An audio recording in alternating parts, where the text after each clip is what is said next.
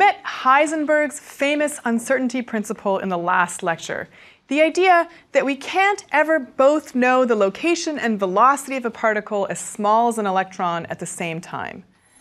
Let me assure you that this strange idea is not the only unsettling prediction that quantum theory makes.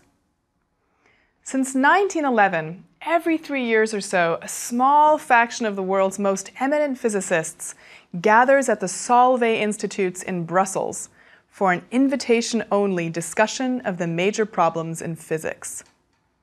In 1927, at the 5th conference, out of the 29 attendees, 17 had been or would be Nobel Prize winners. Only one was a woman. She was also the only one in that group to win 2 Nobel Prizes, and that was in 2 different disciplines. The topic that year was electrons and photons, and quantum theory was about to be accepted as the future of physics. The list of attendees reads like the roster of an all-star team of paradigm-shifting physicists. Albert Einstein, Werner Heisenberg, Max Born, Paul Dirac, Max Planck, Wolfgang Pauli, Niels Bohr, Hendrik Lorentz, and Marie Curie, our doubly honored Nobel laureate batting cleanup, just to name the starting lineup. It was at this conference that Einstein, uncomfortable with the implications of Heisenberg's uncertainty principle, famously quipped, "God does not play dice with the universe." Niels Bohr apparently replied, "Einstein, stop telling God what to do." Of course, we now know that Einstein was wrong. Not that we know what God does or doesn't do, but that the uncertainty principle holds, at least in the nanoscopic realm of our universe. Richard Feynman, one of the 20th century's greatest theoretical physicists, was once asked to explain a concept from quantum mechanics to a professorial colleague. He promised to prepare a freshman-level lecture on the topic, but returned after a few days empty-handed. "I couldn't do it," he said, which means we don't really understand it. That's still true of some of the ideas bandied about in quantum theory, but I've already described some of the things that we do know about quantum mechanics in previous lectures. For example, we've talked about the way that light can act both as a wave and a particle, and how the electron orbitals around the nucleus of an atom can only be determined probabilistically, how uncertainty plays a major role in quantum physics, as in Heisenberg's uncertainty principle, and that photons have specific energy packets, or quanta, whose values are related to the wavelength of light. Each of these concepts is central to understanding quantum mechanics, and by sneaking them into other lectures, I've already laid the groundwork for a deeper understanding of this universally intriguing microscopic world. You're more than halfway there. So in this lecture, I'd like to spend a little more time exploring what we still don't know, in addition to more about what we think we do know. In science, as we've seen, it's just as important to know the boundary of our knowledge as it is to know the information itself. We know a lot about the universe, but there's a lot more that we don't know. And it's our ignorance that drives science. No scientist wants to devote his or her life to categorizing or rehashing what's already known. Science is about investigating the unknown, which is what makes it so exciting and important. Quantum mechanics is the branch of physics that attempts to explain the behavior of very, very, very small things. I can't emphasize that enough. Our brain cells are pretty small. We can't see them without the aid of a powerful microscope. And the discrete contents of our brain cells are even smaller. The mitochondria, the cell membrane, the chromosomes in each nucleus that contain all of our genetic material. But compared to the scale of the quantum world, even an average-sized molecule is big. It's 10 times larger than an atom. And quantum mechanics applies to things that are even smaller than an atom. That's very, very, very small. The term quantum has been taken now to mean very small, but that's technically incorrect. Quantum actually describes a feature of the nanoscopic world that is both fundamental and intuitively puzzling. The fact that some physical properties can only change in discrete amounts. Photons contain packets of energy, quanta. Subatomic particles can have a positive or a negative charge, not 3/4 of a charge. That's what's quantum about quantum mechanics, discrete amounts. For events in our day-to-day world and all the way down to the scale of molecules, classical physics predicts behavior very accurately. But that doesn't necessarily mean that quantum laws aren't still in effect. We just don't see them. We experience the macroscopic world as smooth. We can get a little hotter or run a little faster or feel a little sadder. We don't need to jump from one speed of jogging to another. We can accelerate gradually. To reach 350 degrees, our ovens first have to heat up to all the degree states in between cold and the final temperature. Things seem to be continuous, but that's because the quantum effects occur at the tiniest of scales. We observe light dimming as the sun goes down, but every photon that hits our retina has a discrete energy associated with it. The resolution of our retinas is simply not strong enough to distinguish between each photon. A movie is actually a series of still frames projected too quickly for our eyes to separate the images, resulting in an experience of a continuous moving picture. But if you slow the film down, eventually you'll see the individual frames. Our universe is granular, not smooth. But we operate at a scale at which that granularity appears to be smooth, and the laws of classical physics do apply. Quantum theory was born because these laws don't seem to apply to the subatomic world. In a series of imaginative insights, physicists at the beginning of the 20th century, frustrated with the inability of classical physics to predict the behavior of electrons and photons, began to think outside the box. They began to make wild, outlandish hypotheses like, what if light acts both as a particle and a wave? What if an electron can be in two places at the same time? Of course, none of these ideas would have stood the test of time without rigorous experimentation. Extraordinary claims require extraordinary evidence, as Carl Sagan and others have noted. And quantum theory has been subjected to varied testing methods and many lines of converging evidence. As an aside, however, you should be very wary of people using quantum mechanics to explain macroscopic phenomena that remain mysterious. Unless the evidence is extraordinary, there's no reason to think that the law of quantum mechanics apply. For example, sometimes I hear people claim that consciousness can exist outside of the brain because quantum mechanics predicts that particles can become entangled or interact with each other even if they are at great distances apart. But there is simply no evidence that consciousness is a quantum phenomenon, that it has ever existed outside of a living brain.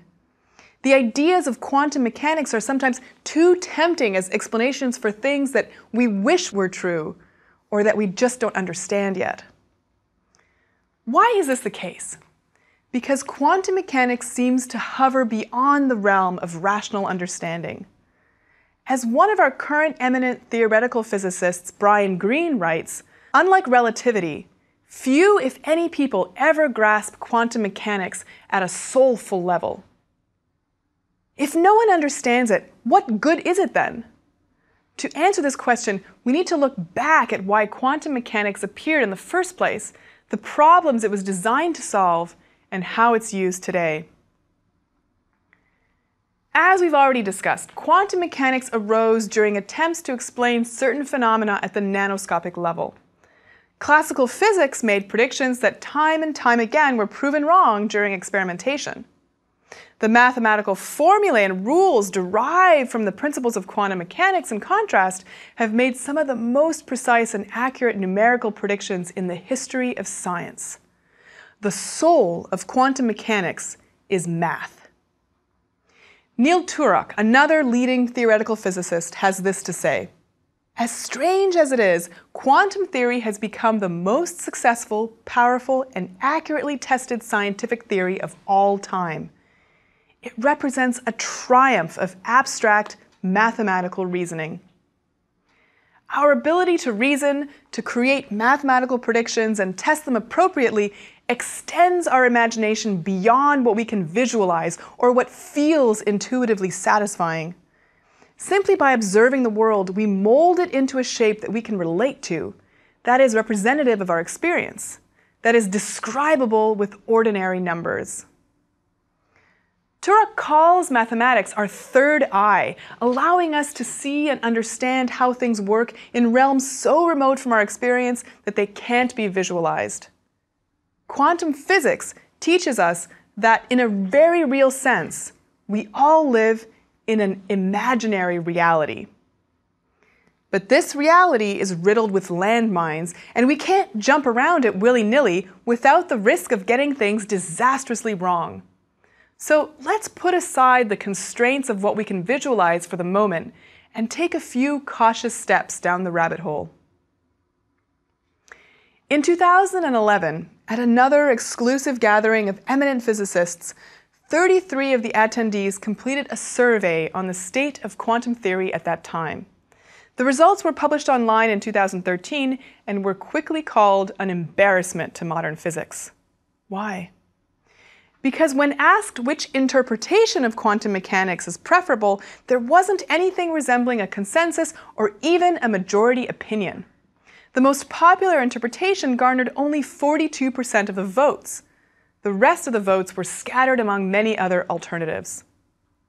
Cosmologist Sean Carroll responded to the results by bemoaning the fact that 90 years after the theory was proposed, we know how it works, and it works extremely well, but we still don't know what it means. And yet the Copenhagen interpretation, the view that got the most votes, continues to be taught today as the foundational understanding of quantum mechanics. So we're going to explore how the Copenhagen interpretation came about and what its tenets are. Note that there are other interpretations, but none of them are quite as widely accepted as this one. The tenets were proposed by Niels Bohr, Werner Heisenberg, and others in the years leading up to the Solvay conference in 1927, and it was widely accepted at that meeting. Not, of course, by Albert Einstein, whose famous dice comment reflects his opinion at the time. If I was forced to describe the foundation of the interpretation in one sentence, I would say that it suggests that quantum mechanics is not built to describe objective reality, but that the act of measuring quanta forces the set of probabilities to randomly assume only one possible value. That's a long sentence. In a nutshell, by observing the quantum world, we force it to choose one of several possible paths. There have been several principles that have been attributed to the Copenhagen interpretation that are worth delving into. We'll consider each of them in turn. First, the best way to describe a system or a set of interacting components is by using a wave function that represents the state of the system and changes with time. For example, we can represent the stock market with a graph that shows how the stocks go up and down with time. Except when a measurement is made, a measurement causes the waveform to collapse instantaneously into an observable, measurable state. At each particular point in time, each stock has a specific value. Because this state becomes definitive, a new term was invented to differentiate it from the probabilistic states. We call it an eigenstate, from the German or Dutch word for inherent. Second, the description of nature is probabilistic at its core. We can't specify every aspect of it at once, just as we can't simultaneously know the position and velocity of an electron. So we use probabilities. We describe elements of the system in terms of their likelihood. At any given time, there's a 50% chance that a stock will be higher or lower than a minute ago, or something to that effect. Now, if we know more about the system, like the conditions that make the stock move in one direction or another, we can use that information to specify the probability. The jobs numbers were good this month, so the Dow Jones is more likely to be up than down. Third, we can't know all of the values of the properties of a system at the same time. This is the Heisenberg uncertainty principle, restated in a different way. Those values that we don't know precisely are described in terms of probabilities. Fourth, as we've seen, matter acts both like a wave and like a particle, demonstrating wave-particle duality. When we experiment on matter, we can observe particle or wave-like behavior, and sometimes both at the same time. Fifth, when we measure things, we use the instruments of classical physics, and therefore, we only measure classical properties like position and momentum. And finally, in large systems, the quantum mechanical description will converge upon the classical physics description. This is what's called the correspondence principle. What classical physics predicts becomes the same as what quantum mechanics predicts when the components of the system are large. Classical physics and quantum mechanics make the same predictions, for example, as to what happens when a truck crashes into a car. But the predictions are different if the two crashing things are tiny, like two electrons, rather than big, like two vehicles. With these principles in hand, let's explore some of their implications and the paradoxes that they present. Starting with the wave function, the Copenhagen interpretation views this function as a theoretical concept, not necessarily a discrete entity. This view strongly dissociates the interpretation from a view of quantum physics through the lens of scientific realism.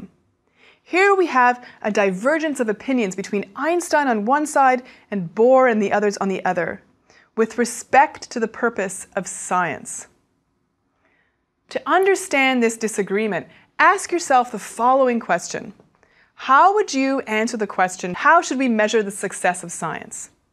If, on the one hand, you believe that an ideal scientific theory says definite things about genuinely existing entities, you're in Einstein's camp. If, on the other hand, you believe that a scientific theory should be instead evaluated by how well it explains and predicts phenomena, what we observe as opposed to what is objectively real, then you're in the Bohr camp. You're what's called an instrumentalist. Science is an instrument with which we can understand the world that we experience, regardless of what its objective reality may be. In theoretical physics, instrumentalism is more widely accepted than scientific realism, though you can have different views depending on the specific scientific discipline. For example, you can require biology to describe objective reality, but allow economics to explain and predict phenomena. In response to Bohr's interpretation of how to evaluate quantum mechanics, Einstein famously said, "Do you really think the moon isn't there if you aren't looking at it?" This quote reflects our inherent discomfort with the instrumentalist viewpoint. But when it comes to quantum mechanics, it makes more sense to many of us to think of the probability wave function as a theoretical concept, rather than as a literal description of how the universe works. Regardless of which view you find more compelling, there are ways in which the Copenhagen interpretation helpfully distills the core paradoxes of quantum mechanics. Let's start with the most famous one, since it also involves a cat. And who doesn't love cats? Well, if you do, bear with me, because I'm talking about Schrödinger's cat in particular. This is the Austrian physicist whom we met very briefly in the last lecture. Schrödinger wanted to demonstrate one of the paradoxes that the Copenhagen interpretation presents. That is, that this interpretation seems to contradict common sense. Namely, he wanted to explore the idea that if a waveform describes a system, as we saw in the stock market example a minute ago, and it collapses to a point when we measure it, that is, when we specify a date and time, we get one value for a particular stock, that the stock must be valued at all possible amounts at the same time. Put another way, if we predict the velocity and position of an electron using a probability, this implies that it is in all possible places at once. To illustrate this paradox, he decided to use a cat in a thought experiment. Now, clearly he might have been a little bit of a sadist because he put a theoretical cat into a theoretical box along with some radioactive material and a Geiger counter, which is a tool for detecting radioactivity. If the Geiger counter detects radioactive decay, it will trigger the action of a hammer, which will break a flask containing a poison, which would kill the cat. Now, if you leave the cat in the box indefinitely, it will certainly die because the radioactive material will certainly have time to decay. But if you only leave the cat in the box for an hour, it may or may not live through the experience. It's possible that the radioactive material will decay, but it's also possible that it won't. When you seal the box, you don't know if the cat is alive or dead. It could be killed at any moment, but we can't see it, so we don't know. It's a little bit like a particle, which can exist in multiple states. But because we force it to choose a state when we observe it, we can't observe it without affecting the outcome. So what state is it in? Is the cat alive or dead? According to the Copenhagen interpretation, in the box the cat is both alive and dead at the same time. The particle is in all possible states at once, and when we observe it, we force it to take one of the possible states. The state of existing in all possible states at the same time is called superposition. All of the possible states are described by the object's wave function. When we make an observation, superposition collapses and the object is forced into one of the states along its wave function. You might have heard the term superposition with reference to quantum mechanics in the past. It's an important corollary of the quantum theory in general and the Copenhagen interpretation in particular. The idea behind superposition is that if an object, particle, or system can exist in multiple states, arrangements of particles or fields, then the most general state, or the default state as it were, is a combination of all of these possibilities. Now, some states might be more likely than others due to an inherent stability or other factors. So the amount that each state contributes can be thought of as a weighted value. More likely states are given more weight. The double slit experiment, in which the wave-particle duality of light was observed, as we discussed in our last lecture, is also proof of the principle of superposition. Until we actually tried to observe the photons directly, they passed through both slits at the same time. There's a related concept from quantum mechanics that comes into play when we talk about superposition, and that's entanglement. To help you understand it, let's start with a thought experiment. Jim and Jane are two theoretical physicists trying to figure out the quantum universe. To that end, they each have a particle that they are going to observe. Now, these particles happen to be part of a pair. They've become entangled, and their spins, therefore, cannot be the same at any given time. This might have happened, for example, if the two particles were created when a subatomic particle decayed, leaving these two entangled particles in its wake. So let's say that Jim takes his particle and puts it in a box, and Jane does the same with hers in another box. Let's also assume that there are only two states that the particles can be in. They can either have a spin that goes clockwise or one that goes counterclockwise. Before either of them has observed their particle, there's a 50-50 chance that the spin will be clockwise or counterclockwise for any given particle. But if Jane opens her box and sees that her particle is spinning clockwise, then Jim's particle must be spinning counterclockwise. You can also think of this experiment as though we took a single quarter representing the original subatomic particle and sliced it edgewise to create the entangled pair, so that one person got heads and the other got tails. In the boxes, the allocation of heads and tails is random, but if one box has the head side, the other box must have the tail side. This capacity of paired particles to be linked, even if they are separated in space, is called entanglement. Quantum entanglement is a direct result of superposition, since before we observe the particles, they're described by a wave function that incorporates all their possible states. But when we measure one of them, the outcome of the other is instantly guaranteed. If you're uncomfortable with the idea that two things can be linked with each other even when they're miles apart, you're not alone. Einstein called it derisively spooky action at a distance. Part of the problem with it is that it seems to imply that information can travel faster than the speed of light, because otherwise, how could one particle determine the state of the other instantly from miles away? And yet, not only does entanglement make accurate predictions that concur with observations, but it also already has some applications. And so, recognizing that nobody fully understands the phenomena of quantum theory yet, let's turn to some examples of how it's already been applied. When you consider how truly small the nanoscopic world is, it's hard to believe that we've learned to build and manipulate things of that size. Some nanotechnology is 1/5000th the size of a sperm cell, one of the smallest cells in the human body. At that level of tininess, substances sometimes behave just as erratically as quantum mechanics predicts. But we can do some things there that are simply impossible at a macro scale. For example, there's currently no way to teleport humans through physical barriers. But we can send one electron through using quantum tunneling. Quantum tunneling is the process by which an electron passes through a barrier that classical physics predicts it shouldn't. To understand this conundrum, consider what classical physics would say about a ball trying to roll over a hill. Without sufficient energy or a push, the ball wouldn't be able to do it.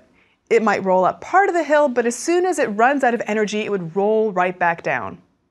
If the hill was a wall instead, it would simply bounce off the wall, not go through it. But according to quantum mechanics, a quantum particle shows a wave-particle duality, and its position and momentum can't be precisely determined, as the Heisenberg principle tells us. So we can't say with 100% certainty that the ball, if it was a quantum particle, can never pass through the wall or over the hill. There's a very small probability that it could tunnel through the hill or wall by borrowing energy from its surroundings and giving it back once it's on the other side. Quantum tunneling is thought to perhaps underlie radioactive decay among other applications. Spontaneous DNA mutations also might result from quantum tunneling, but using protons rather than electrons. There's even a new microscope called the scanning tunneling microscope that relies on quantum tunneling through a metal surface. What might the future of nanotechnology hold? Here's where the rabbit hole gets deep, and Alice and her white rabbit have a field day. What if we could build nanorobots that could perform delicate surgical procedures in our bodies without the need for a scalpel? Imagine if we could just drink a solution that contains the robots and let them do their work inside our bodies. Surgical scars would be a relic of history. Nanorobots could even make cosmetic improvements, altering your nose just the amount you want or changing your eye color. That idea is still a ways off. What's not so hard to imagine is the quantum computer, which is already in development. Quantum computation uses superposition and entanglement to perform its operations. Digital computers require data to be encoded into binary digits, bits, ones and zeros, whereas a quantum computer represents data using quantum properties. Instead of bits, the quantum computer uses quantum bits or qubits, which can be ones, zeros, or both at the same time. What's more, at least in theory, quantum computers can be linked to one another via entanglement so as to operate in tandem. The power of such computing could dwarf that of the biggest and fastest digital computers in existence today. So far, the quantum computers that have been built are relatively limited because they use only a small number of qubits, ranging from 7 to 128 or thereabouts. But in May of 2013, Google announced the launch of the Quantum Artificial Intelligence Lab, co-hosted by NASA's Ames Research Center. This lab will house a 512-qubit quantum computer, and research teams from around the world will be invited to share time on it. Nanoscience often sounds like science fiction, and yet many of the most outlandish predictions of quantum mechanics have withstood the tests of time and experimentation. To take the instrumentalist view, just because phenomena are fuzzy in our minds doesn't mean we can't apply them. And if you think quantum mechanics is fuzzy, wait till we get to superstring theory, up next.